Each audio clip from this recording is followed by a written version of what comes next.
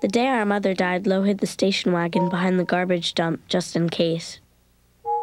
That summer, she ran away from her foster family and so-called kidnapped me from mine.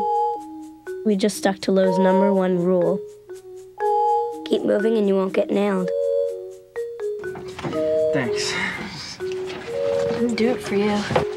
Wait, where you going? Listen, I love you! She said that since her mother was never the mother type, that just meant me and her were the naturally independent type. Luckily, she had a natural gift for turbulence. What are you looking at? Nothing. You know what we need? What?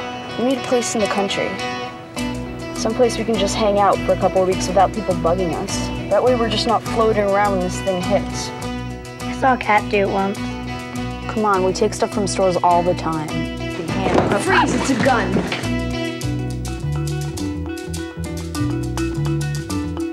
I do not give in to criminals. I put some music in here for you.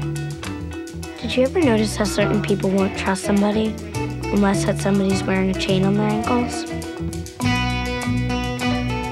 It's called hot dish. I believe kidnapped victims have just as much right to a balanced meal as anyone else.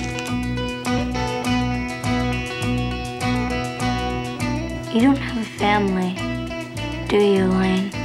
I'm afraid I was not terribly unified as a younger person. I bet you chill out if you just talk to her. While I cannot condone this kidnapping, I do think you're a very fine young lady. Really? Thanks.